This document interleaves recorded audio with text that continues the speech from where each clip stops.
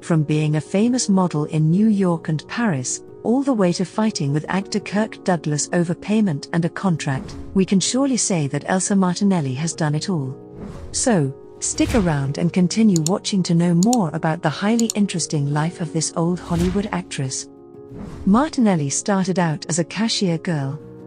Born Elisa Tia on January 30, 1935 in Grosseto, Tuscany, Martinelli would soon move to Rome with her family. Her father Alfredo was a railway station chief while her mother, Santina, was a housewife. When she was young, Elsa delivered groceries and worked as a bar cashier before her modeling career took off during her teenage years. In 1953, she met Roberto Capucci, who introduced her to the world of fashion and modeling. Soon after that, Martinelli became a model as well as began playing a couple of small roles in films. She was then featured in Roberto Capucci's first collection and modeled in Paris and New York for Ford models. Her modeling career led her to be discovered by Kirk Douglas. Martinelli was quite involved in acting, appearing in Claude Autant Lara's Le Rouge et le Noir, which was released in 1954, but her first important film role came the following year when she acted in The Indian Fighter alongside Kirk Douglas. While Martinelli was modeling, she was already on the upswing when a photograph of her in Vogue was spotted by Mr. Douglas's wife, Anne Bidens. At that time Douglas was producing The Indian Fighter, a western, and was seeking an actress to play Onati, the daughter of a Sioux chief, who falls in love with his character, which was a scout leading a wagon train through Native American territory. He soon hired her for his production company known as Brina Productions. Douglas then recalled the moment he first saw Martinelli in a magazine after his wife had told him about her. He recalled that there was a shot of an Italian girl with long dark hair, dark eyes who was coming out of the water soaking wet with a man's shirt clinging to her voluptuous body. Mr. Douglas wrote more on his experience discovering Martinelli in his own autobiography The Ragman's Son, published in 1988. He then added that his wife told him that this girl would make a fantastic Indian because she did look quite terrific. Douglas then tracked her down in New York, but when he spoke to her by telephone, Martinelli was skeptical that it was the real Mr. Douglas calling, until he sang a song from his film 20,000 Leagues Under the Sea. She ended up on bad terms with Douglas. Ms. Martinelli had relatively few lines in The Indian Fighter, but Variety's reviewer noticed her sensual and attractive persona and the relationship of her Indian-made character with Douglas. She eventually wanted out of the contract she signed with Mr. Douglas. He wrote that he ended the deal because she was impatient about the money she was being paid. However, Martinelli insisted that she ended it after he lent her to Universal Pictures to appear in Four Girls in Town, which he called a super horrible film. She told United Press International in 1961 that she thought if he would do this for money, she would leave. In 1956, Martinelli was considered by the Sydney Morning Herald as somewhat of an Audrey Hepburn with more feminine appeal. Life magazine extolled her fashion sense but noted how limited her film wardrobe had been in one of the magazine's photo spreads. In The Indian Fighter, the magazine said that Martinelli took off the squaw dress only long enough to cause a momentary sensation by wearing nothing at all. And if that wasn't enough, the great Italian director Vittorio De Sica later called her the most stylish woman he had ever seen in the world. After her experience working for Douglas, her acting and modeling career continued to shift between Europe and Hollywood.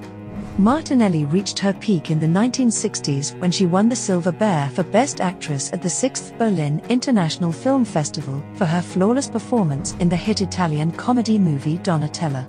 Directors she worked for during this period included Orson Welles in the movie The Trial, Roger Vadim in Blood and Roses, and Elio Petri in The 10th Victim. Her husband was disowned by his mother just for marrying her. In 1957, she supposedly married Count Franco Mancinelli Scotti di San Vito. However, Mancinelli's mother never liked his son being linked to the actress and kicked him out of their palace in Rome. According to several reports, the relationship between them was broken after several years. In 1968, Martinelli married Willie Rizzo, the Paris Match photographer and furniture designer, who died in 2013. He inspired Martinelli to work as an interior and fashion designer as well. Martinelli was always filming during the 60s. Throughout the late 1960s, Martinelli divided her time between Europe and the United States, appearing in films such as Four Girls in Town with Julie Adams, Manuela with Trevor Howard, Prisoner of the Volga with John Derrick, Hatari with John Wayne, The Pigeon That Took Rome with Charlton Heston, The VIPs with Elizabeth Taylor and Richard Burton, Rampage with Robert Mitchum, Woman x7 with Shirley MacLaine, and Candy with Marlon Brando. She also worked in European films, mostly foreign language productions. In Hatari, which was released in 1962, Martinelli portrayed a photographer nicknamed Dallas working with a group, led by Wayne, trapping African wildlife for sale to zoos.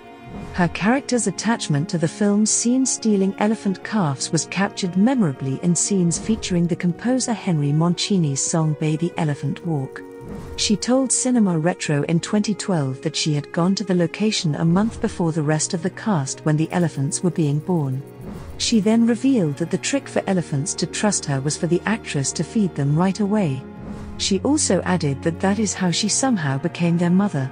They got used to her and would follow her everywhere, thus making it easier to shoot the film. Her character was also Wayne's love interest.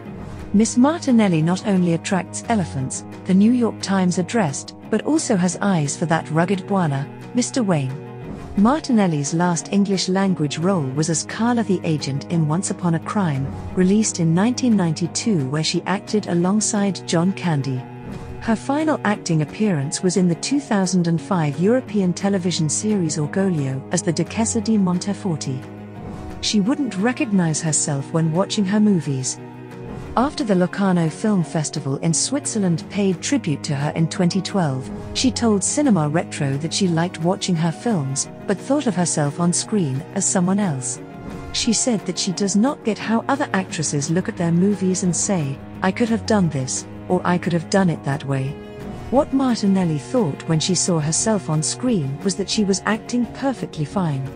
The actress has sadly passed away in Rome at the age of 82. Her daughter, Cristiana Mancinelli Scotti, claimed that the cause of her mother's death was cancer. In addition to her daughter, Ms. Martinelli is also survived by 2 grandchildren, 2 great-grandchildren, and several sisters. Well, that's all for this video, everyone. If you enjoyed it, continue watching our next video on this series.